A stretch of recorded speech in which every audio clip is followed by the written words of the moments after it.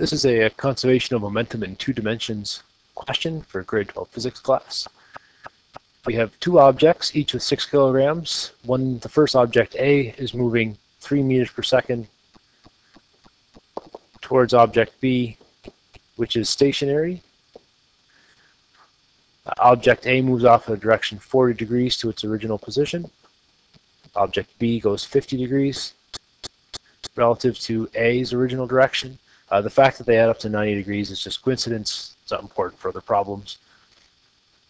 We need to figure out the magnitude of object A after the collision, the magnitude of the velocity of object B after the collision. So there's a lot of math for this one. We'll start kind of the way we've always started, set up our relationships for what happens in the x direction, set up our relationships for what happens in the y direction, and we'll end up with a system of equations with 2 variables and 2 unknowns, so we can work through it. Like I said, it's just a little bit math intensive. So initially, in the x direction, object A has a velocity of 3 meters per second. So that's essentially all of our momentum. Object B in the x is going 0, because it's not moving. After the collision, object A's x component, we don't know. We don't have any information about. We don't have a number. We do have the angle. So we're going to incorporate the angle by remembering that it's the magnitude after the collision cosine the angle. That'll come into play after. Object B after the collision, x direction, is its magnitude cosine 50, its angle. So conservation of momentum formula, sum of momentum before equals the sum of momentum after. So object A's momentum plus object B's momentum. Just put my components in there. Mass A, BAX plus MB, BBX equals MA, VAX after the collision plus MB, BBX after the collision. All of the masses are equal.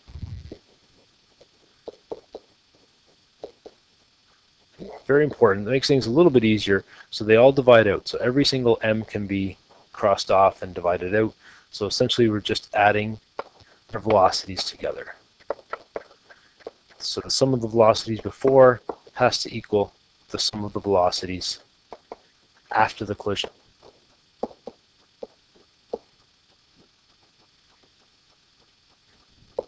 So putting your numbers in, velocity object A is going 3. That is to equal A's x component after the collision plus B's x component after the collision. Now here's where we do our substitution, our first little substitution to incorporate the magnitude and the angle.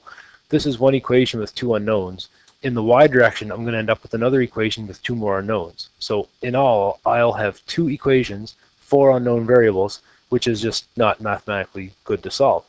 So by substituting and incorporating the angles, I'll end up with only 2 unknown variables in the entire problem. So 3.0 equals VA after the collision cosine 40 plus BB after the collision cosine 50. There's still 2 variables here in one equation, but when I set up the y direction, I'll have the same 2 variables. So I'll have 2 equations and 2 unknown variables. So y direction,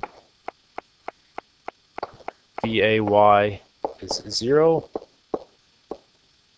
VBY is 0,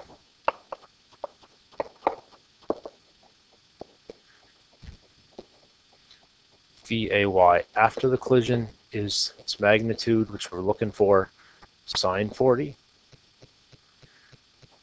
VBY after the collision is its magnitude, sine 50. Now I'm just going to make a quick change before I forget. The object's velocity or component is down. Down is going to be negative in our problem. So we have to incorporate the negative direction by making it a negative. Okay.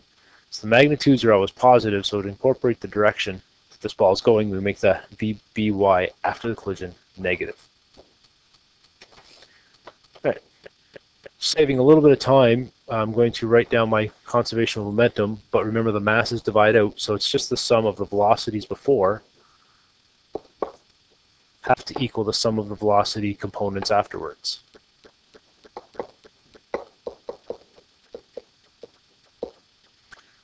So on the left it's 0,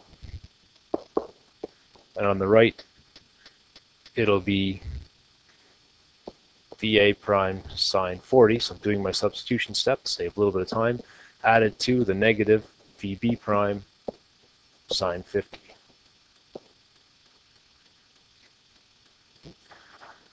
So now we do have two equations and two unknown variables.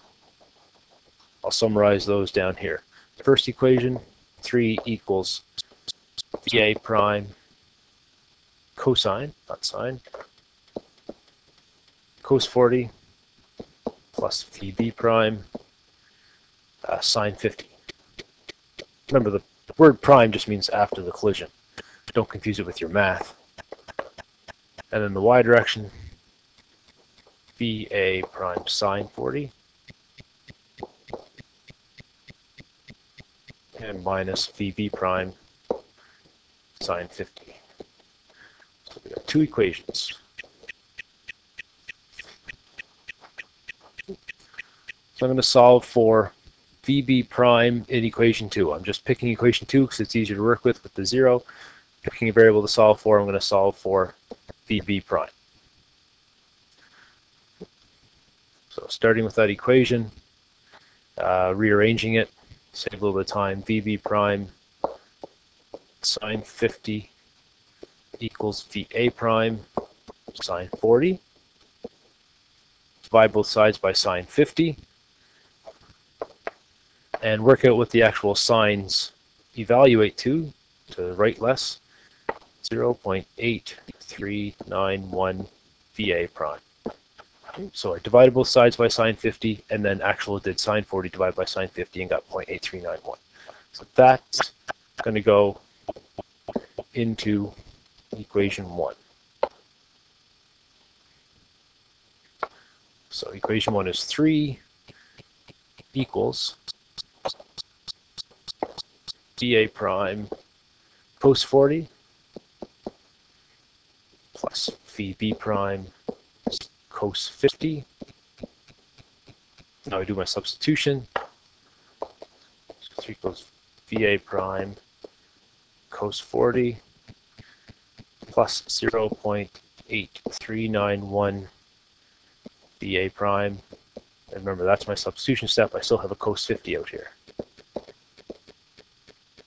Okay. Evaluating the signs, making the numbers a little easier to visualize. 0.766 VA prime plus 0.5394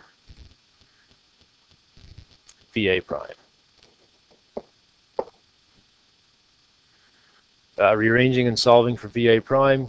I'm not going to go through every one of those steps, but double check. You should get 2.2 meters per second to be VA prime. Okay. Going to put that back into equation 2. VB prime equals 0.8391 VA prime. 0.8391 times 2.2 comes out to be 1.9 meters per second. So we're done. We got the magnitudes. Like I said, a lot of math, but solvable. Just have to be very careful with your numbers. So VA prime summary equals 2.2 meters per second. And object B goes down at that angle 50 degrees at 1.9 meters per second.